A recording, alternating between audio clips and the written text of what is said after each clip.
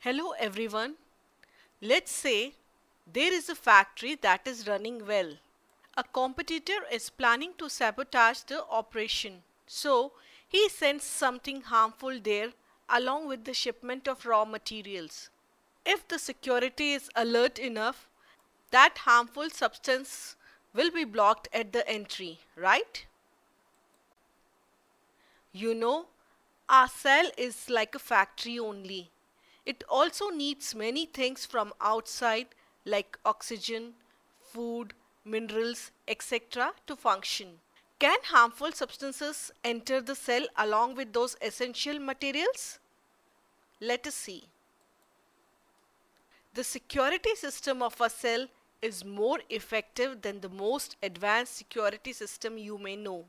The plasma membrane of a cell only allows certain selected materials to enter the cell.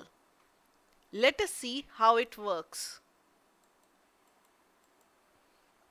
Take a funnel and put a piece of cloth, say a muslin cloth, in such a way that whatever you pour into the funnel passes through the cloth.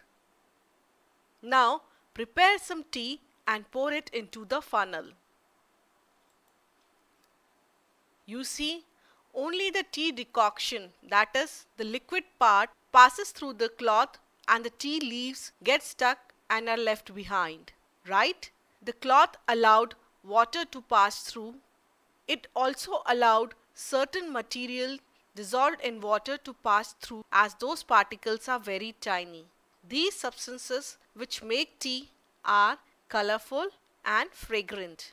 The quality of a membrane that causes it to allow a substance to pass through it is called permeability.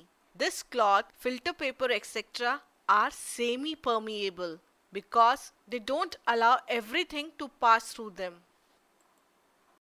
The cell membrane or the plasma membrane in a cell controls what goes in and out. If you filter sugar solution, you would not get sugar particles back because the dissolved sugar particles are so tiny that they pass through the filter paper. But a plasma membrane allows only selected substances to pass through. This selection is not simply based on size. It is based on the requirement of cell. That is why the plasma membrane is called selectively permeable membrane. Now let us do a small experiment. Scoop out a piece from the center of a potato and make a chamber in it so that you can pour something in it.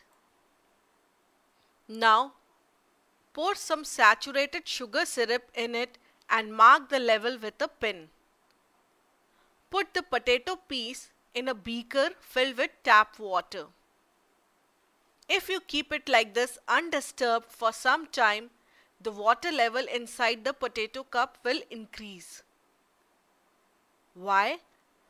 It is because the concentration of the syrup inside the potato cube is much more than the concentration of water. So, the water passes through different membranes and moves into the cube. This process is called osmosis. In osmosis, the molecules of a solvent tend to pass through a semi-permeable membrane from a less concentrated solution into a more concentrated one. If you see, the potato is made of tissues as it is a plant part only. So, the water had to pass through cell walls and cell membranes to enter the cup. Now, let us do the reverse. If we put tap water in the scooped out potato cup and keep it in a saturated sugar syrup, then water will move out of the potato into the beaker through the osmosis process.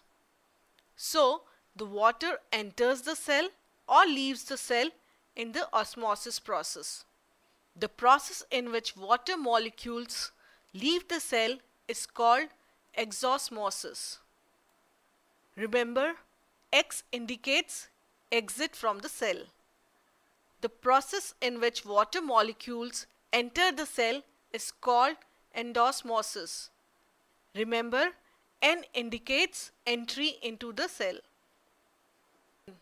So what is the importance of osmosis for living organisms?